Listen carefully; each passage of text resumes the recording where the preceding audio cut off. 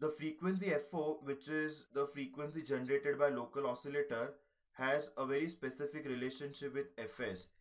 FO will be equal to Fs plus some constant frequency value, which I'm going to call IF, where IF stands for intermediate frequency, which will be a constant value. We will see what is its value. But I repeat, FO, local oscillator frequency, will not be any random frequency. It will be of the value Fs plus IF, where Fs is the same incoming signal frequency. Now, as you go from one station to another station, your carrier frequency will change and your Fs will change, and hence Fs plus IF, the value of local oscillator frequency, should also change. When we tune to the different radio stations, the local oscillator should accordingly change its frequency FO, such that every time Fs changes, FO should be equal to Fs plus IF. I repeat, IF is a constant frequency. It will not depend upon the value of Fs.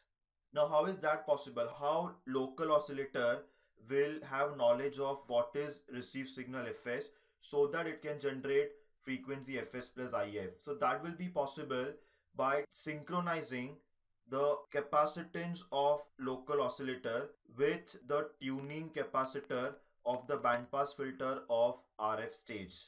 So RF stage has a bandpass filter in which the capacitor will be variable. It will be fixed to some value so that RF stage has its center frequency equal to Fr, which is 1 upon 2 pi root LC. Local oscillator is also an LC oscillator. We know that for LC oscillator, its resonant frequency FO is also given by 1 upon 2 pi root LC. So when I change capacitance in RF amplifier so that it is tuned to a specific center frequency which is equal to the carrier or the station frequency, I will change capacitance of local oscillator also in proper unison so that FO becomes equal to Fs plus IF. So FO will always be greater than center frequency of the bandpass filter, which is also the station frequency. FO will always be greater than station frequency by the value equal to IF. And hence, we are showing this connection. The dotted lines are showing connections between the capacitor of RF amplifier and capacitor of the local oscillator. There will be a bandpass filter at the input of mixer also, which must be tuned to the same station frequency. And hence, the capacitor of the bandpass filter at the input of mixer must be ganged with the capacitor of the RF amplifier, and these two capacitors are further ganged with the capacitor of local oscillator so that local oscillator can generate FO equal to Fs plus IF.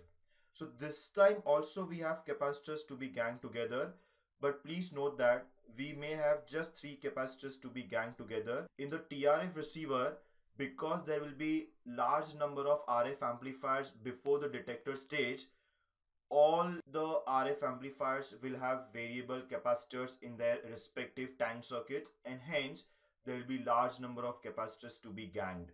In this case, we have got only one RF amplifier, one capacitor of mixer, and one capacitor of local oscillator gives us only 3 capacitors to be ganged together. So we have overcome the first problem because the capacitors to be ganged together is very small in number this time.